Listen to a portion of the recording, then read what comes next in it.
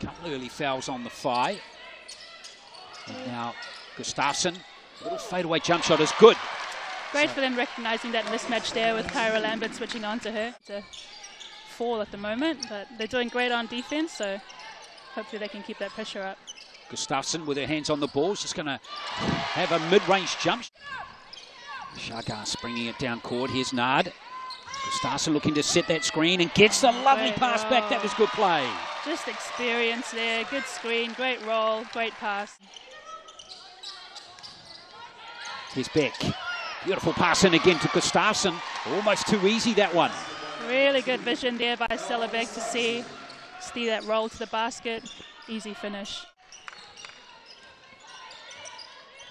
Florencia Chagas. Here's Beck and oodles of space again. Things moving beautifully, and Gustavsson, well, she just can't miss at the moment. So lots of challenges for the team in pink here. Can they find a way back into this game? Beck, here's Gustavsson again, getting too much space there.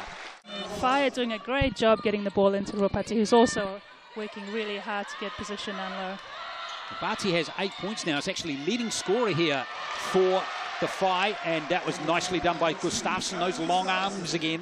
And the first time we've seen one from long range drop in this game.